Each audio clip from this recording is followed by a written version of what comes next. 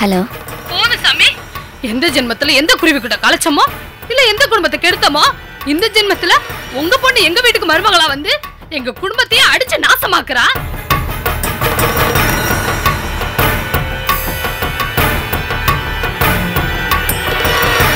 இந்த லட்சணத்துல நீங்க மறுபடியும் சொந்தம் கொண்டாடி வந்துட்டீங்க.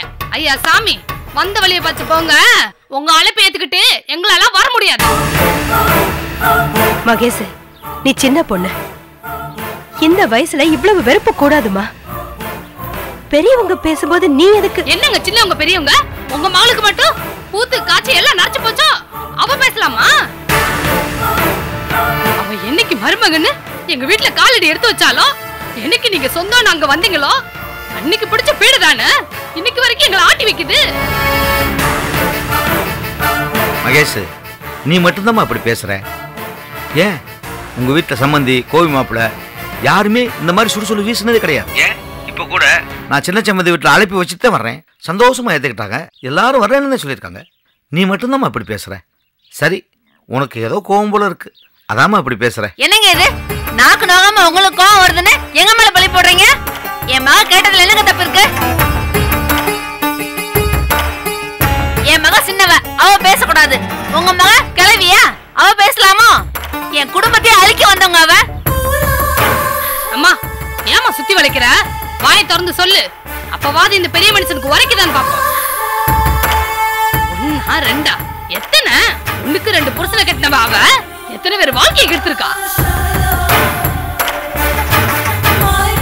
அவன் மேல உள்ள கோவத்துல அந்த கோகுலுங்கிற ராகினி வாழ்க்கையை கெடுத்து இப்ப என் கூட பிறந்த அண்ணனையே இல்லைனாக்கி அப்பா அவ பெத்த மகளே இல்லைன்னு சொல்ல வச்சு போத குறைக்கு காது குத்துக்கு அடியால கூட்டு வந்து மிரட்டி உருட்டி ஆத்தாடி குடும்பமா இது. என்னமோ முதல் கல்யாணத்துக்கு அழைப்பு வைக்கிற முதல்ல வந்துட்டீங்க. நடக்க போறது 2வது கல்யாணம். அசிங்கம் அசிங்கம். இது சொல்றதுக்கு காரை போட்டு வேற வந்துட்டீங்க. கூப்பிட வர இவங்களுக்கு அது வெக்கம் இருக்க வேணா? தேடி வர்றாங்களே இவங்களுக்குன்னு அவங்கள சொல்லணும்.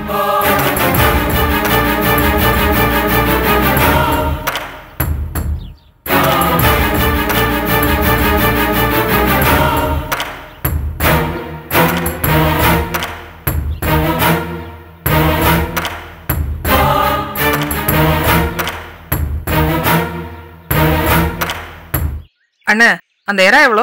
ஏமா எறா வேணாமா, அது வாங்கும் போது நிறைய இருக்கும். எல்லாத்தையும் ஆஞ்சிட்டோம்னா இத்தனோண்டு இருக்கும். அது எனக்கே பத்தாது. முரல் வாங்குவான். இந்த இருக்கு. முரல் வேணா சுருள் வேணா. அண்ணே, நகர இருக்கா? நகரையாவது நாரையாவது. அண்ணே, அந்த ஊளி மீன் எவ்வளோன்னு சொல்லுங்க. ஊளி மீன் வேணாமா, அது மூக்கே இவ்வளவு நீளம் இருக்கும். வெட்டணும்னா பாதி மீன் அதுலயே போயிடும். அது வேணாம். வேற ஏதாவது மீன். தம்பி, பிரசாத் தம்பி, வாங்க. சார் வாங்க, உள்ள வாங்க. சார் உள்ள வாங்க சார். இல்ல, வீட்ல வேலை இருக்கு. ஆமா, பெரிய சம்சாரி மாதிரி தான் பேசுவீங்க. ஸ்கூல்லயும் வேலை, வீட்லயும் வேலையா? சும்மா வாங்க சார். வாங்க சார். ஒரு புரணி. நான் வரேன். வாங்க சார். புரணி பேச ஒரு ஆள் குறையுது. வாங்க. புரணி பேசுறது கஷ்டம் தான். ஆனா அதுல உள்ள டேஸ்ட் இருக்கே, அதை விட புரணி பேசும்போது அப்படியே உட்கார்ந்துட்டு கேக்குறமே, அது ஒரு தனி ஸ்டைல். வாங்க சொல்லி தரேன். வாங்க. சம்பந்தம் சார், மீனை பார்த்துட்டு நீங்க பாட்டு போயிட்டு இருக்கீங்க. மீன் வாங்கலையா? நாங்க இன்னைக்கு வரதான். வேணாம். விரதம்னா ஏங்க ஏன் உயிரை வாங்குறீங்க? வயறுமா இருந்துட்டு உயிரை வாங்குறோமா? போயா, நாங்க புரணி பேச போறோமே. வாங்க. Welcome to our home. உட்காருங்க. உட்காருங்க. புரணி பேச போகும்போது இப்படிலாம் உட்கார கூடாது. இப்படி உட்காரணும். இப்படி புடிச்சுக்கிறணும். சுமதி, நீ போய் காப்பி போட்டு எடுத்துட்டு வா. இல்ல, அதெல்லாம் ஒண்ணும் வேண்டாங்க. பரவாயில்லையே, எங்க வீட்டு காப்பி ருசியை பத்தி நல்லா தெரிஞ்சிருக்கீங்களே. இவ்வளவு பதறீங்க. சம்பந்தம், கொஞ்சம் சும்மா இருக்க மாட்டியா? என்ன தம்பி இது? எங்க வீட்டு பக்கத்துல குடி வந்து இவ்வளவு நாள் ஆச்சு. எங்க வீட்டுல பச்சை தண்ணி கூட குடிச்சது இல்ல. சரி, வீட்டுக்கு சாப்பிட கூப்பிடலான்னாலும் நீங்க வர்றதும் தெரியல, போறதும் தெரியல. அப்ப சார பூனைன்னு சொல்றீங்களா? சம்பந்தம், முதல்ல பல்லு விளக்க பழகிக்கோ.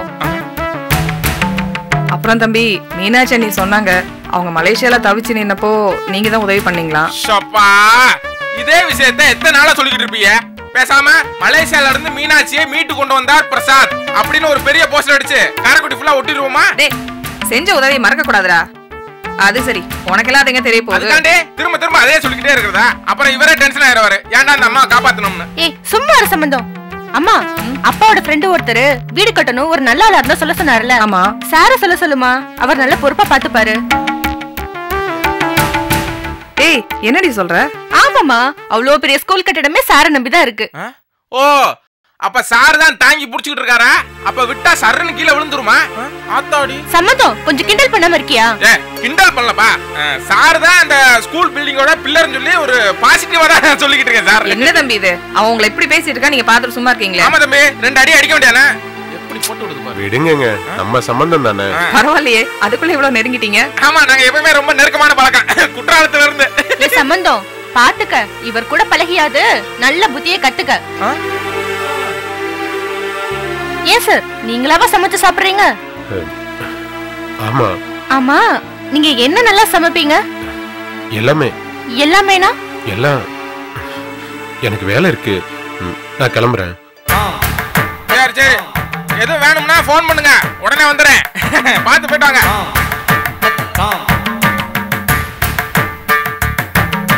என்ன மகா, ரொம்ப யோசிச்சுட்டு இருக்க? சம்பந்தம், முதல்ல இந்த சார் நல்லா பேசுவாரு, இப்ப பரபரன்னு பறக்குறாரு. அதுவா, அன்னைக்கு ரங்கம்மா பெருசா வாயை திறந்தால, அதுல வாயை மூணவதே அவரு. உள்ளுக்குள்ள ஒரே பதட்டமா இருக்காரு போல. அறிவு கெட்டவ, யார்கிட்ட என்ன பேசணும்னே தெரியாது. என்னதான் இருந்தாலும் பிரசாத் பண்ணது தப்பு. ஒரு தப்பு இல்ல, 2 தப்பு. ஒரு பொம்பளை ரோட்ல போகும்போது அது தலையில குப்பையை கொட்டினது முதல் தப்பு. 2வது, அதே பொம்பளைக்கு புடவை வாங்கி தரேன்னு சொன்னது. லேடி ஸ்டெப்னா பிஹேவ் பண்ண கூடாது மகா. டேய், கொஞ்சம் சும்மா இருக்கியா? நீ என்னோ பெரிய யோகிய சிகாமணி மாதிரி. சும்மா சொல்லக்கூடாது மகா. இந்த காலத்துல பிரசாத் மாதிரி ஒரு தங்கமான பையனை பாக்குறது ரொம்ப கஷ்டம்.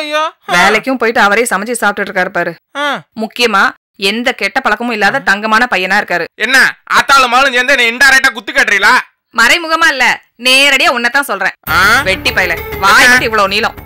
எனக்கு சொத்து நிறைய இருக்கு, அதனால நான் சும்மா உட்காந்து சாப்பிட்டுட்டு இருக்கேன். அவர்கிட்ட எதுவும் இல்ல, அதனால கஷ்டப்பட்டு சாப்பிட்டுட்டு இருக்காரு. இப்பதான் சாப்பாடு ரெடியா இருக்கா? போய் கொட்டிக்க, தின்னு தூங்கு. ஆமா, நாங்க தின்னு தூங்குறோம், திண்டு ஓடுறாங்க.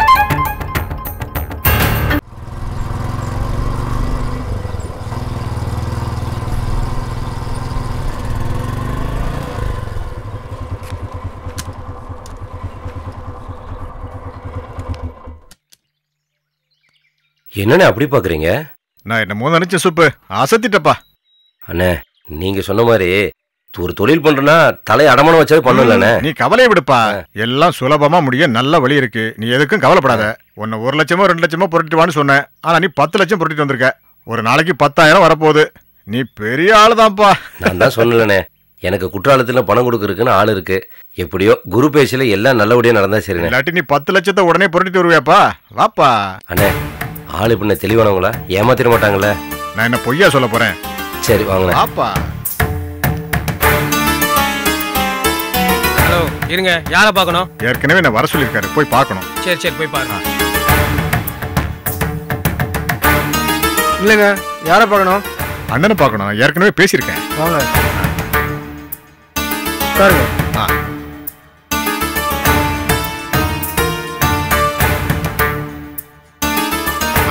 பார்த்துக்கலாம். நீங்க அமௌண்ட் ரெடி பண்ணுங்க, வட்டி தானா வந்து சேரும். ஆமாம்மா, இப்ப கூட அந்த டைரக்டர் 60 லட்சம் வாங்கிட்டு போனாரு. சரி அப்புறம் பேசலாம், கட் பண்ணுங்க. அண்ணா, அந்த இளங்கோன்னு சொல்லி யாரோ?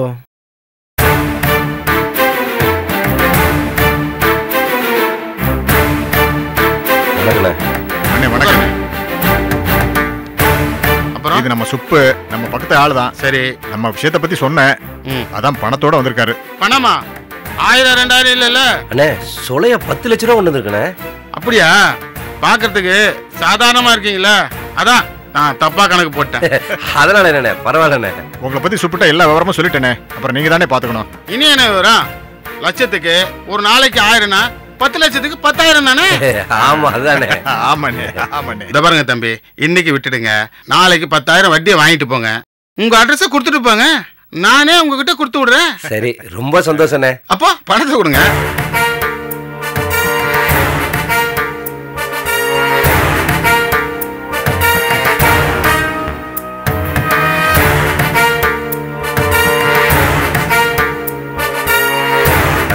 எண்ணி பாத்துக்கங்கண்ணே.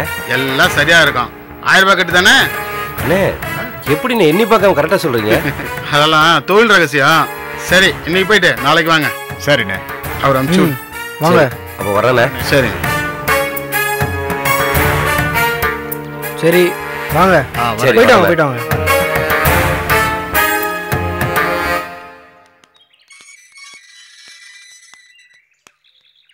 என்ன சுப்பு யோசிக்கிற? இல்லண்ணே ஆளு அமௌண்ட கையில தூக்கி பார்த்துட்டு கரெக்டா சொல்றாருண்ணே. அவரு தினமும் கோடி கணக்கில் வென்றவர். அவருக்கு தெரியாதா?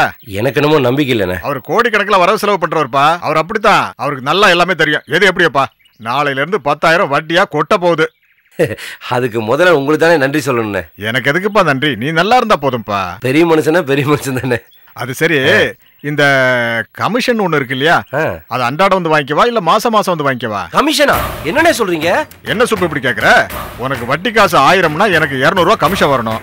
உனக்கு 10,000 கிடைக்குன்னா எனக்கு 2000 ரூபாய் கமிஷன் தரணும்ல? என்னது 2000 ரூபாய் கமிஷனா? ஏப்பா அப்படி கண்ண விரிக்கிற? ஆமாப்பா 2000 தான். என்ன பட்டுன்னு சொல்றீங்க? நான் வரப்போற 10,000 ரூபாய்க்கு இப்பயே ஒரு நோட்டை போட்டு வரவேளோ செலவுலன்னு கணக்கு எழுதி வச்சிட்டு இருக்கேன்.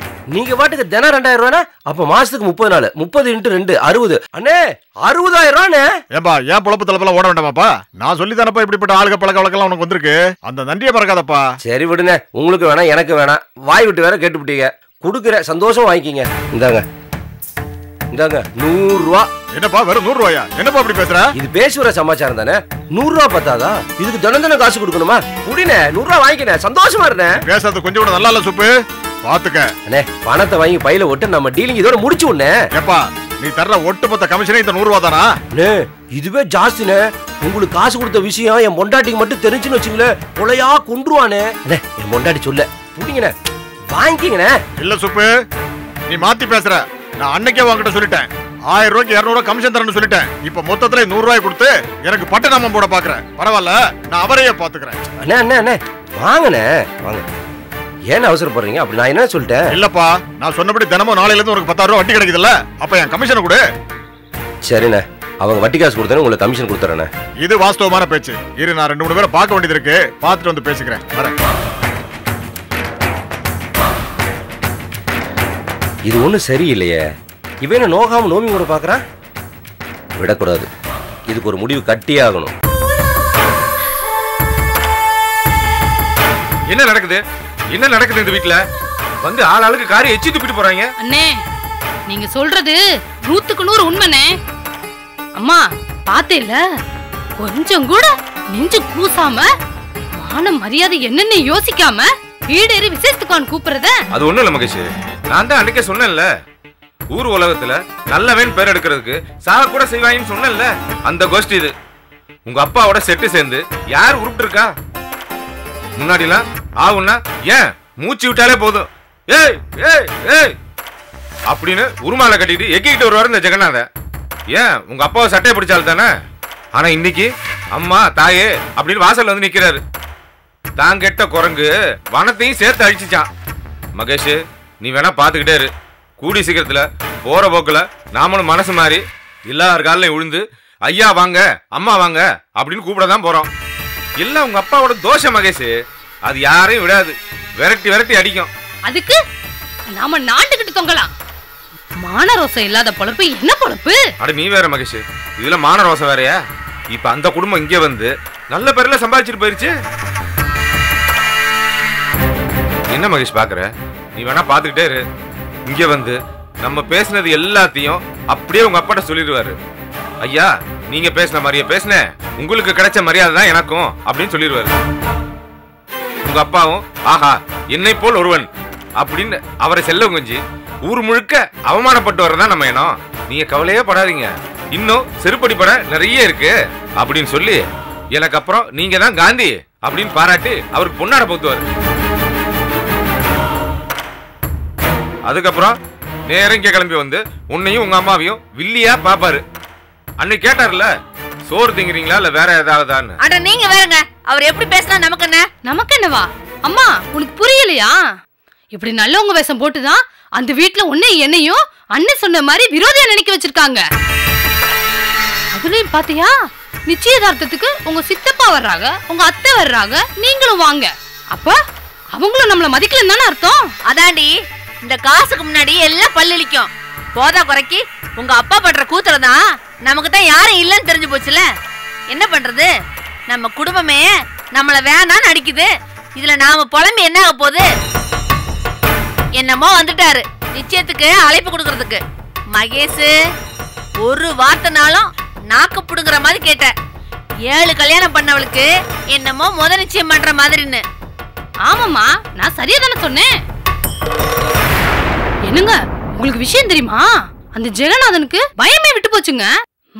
முதல்ல அந்த மீசக்காரன் வந்து மிரட்டினா, இப்போ அந்த ஆளு ஜெகநாதே குடும்பத்தோட வந்து விசேஷத்துக்கு கலைக்கிறாங்க. எங்களுக்கு என்ன செய்யறதுன்னே தெரியல மாப்ள. எவ்வளவு சொன்னாலும் கேட்க மாட்டாங்க.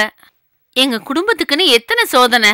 அந்த ஆண்டவன் மனசு வச்சாதான் நாங்க நிம்மதியா இருக்க முடியும். நீங்க மனசு வச்சாலே நிம்மதியா இருக்கலாம். என்ன சொல்றீங்க மாப்ள? ஆமா, இந்த குடும்பம் சரியா இருக்கணும், எல்லாம் நல்லபடியா நடக்கணும்னா நீங்க மனசு வச்சாலே போதும். சொல்லுங்க மாப்ள. இந்த மாதிரி அடிக்கடி இங்க வந்து இந்த சிண்டு முடிகிற வேலை எல்லாம் பண்ணாம இருந்தாலே போதும். என்ன என்ன சொன்னீங்க? ஏன் அம்மாவும் சிண்டு முடியாதனா? ஏன் பேச மாட்டீங்க? இந்த வீட்டு கொழுப்பு உங்களுக்கு இருக்கும்ல.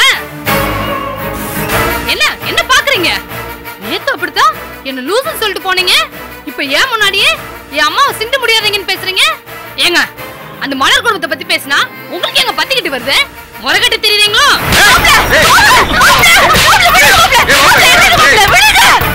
இதுக்கு மேல ஒரு வார்த்தை பேசுன மரியாதை கட்டு சொல்லிட்டேன். என்ன விளையாடுற நீ? உன்ன தொண்டையை திறந்துக்கிற. விலகாத விடு சொன்னா பார்த்தாது. முதல்ல நம்ம ஒழுக்கமா இருக்கணும். எப்ப பார்த்தாலும் சூனியக்காரி மாதிரி எல்லாரையும் சபிச்சுக்கிட்டு இருக்காது. அவ கட்டவ இவ கட்டவ அவங்க கட்டவ இவங்க கட்டவங்க சொல்றது. ஏன் நீங்க ரொம்ப யோகியமோ? எப்ப பார்த்தாலும் வாயில விலகாத மாதிரியே பேசிக்கிட்டு இருக்கிறது. என்ன கேப்பர் பேச்ச கட்டிட்டு ஆடுறியா?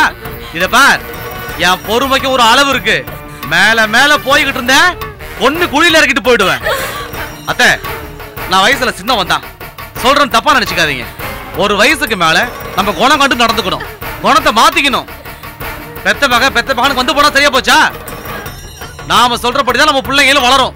இன்னைக்கு உங்க பேச்ச கேட்டு இவ ஆடுறா, நாளைக்கு இவ புத்தி தான் என் பிள்ளை பாண்டிக்கு வரும். காலம் போன காலத்துல இவ உங்களுக்கு கஞ்சி ஊத்தலாம் நினைக்காதீங்க. அந்திம காலத்துல உங்களுக்கு ஆக்கி போறது அள்ளி போறது எல்லாமே மலர்தான். ஏன்னா அவ உங்க மருமக, பார்த்து பதுசா நடந்துக்குங்க. இன்னைக்கு தெம்பு இருக்குன்னு எகத்தாளமா பேசலாம், காலம் போச்சுன்னா கை கால் விழுந்துரும். பாத்துங்க, போங்க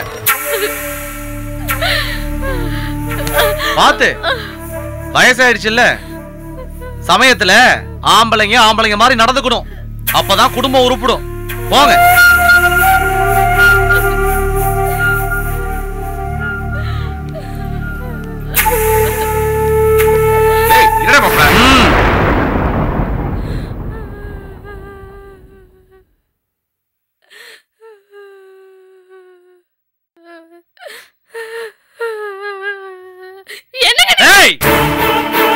கொன்றுவேன்.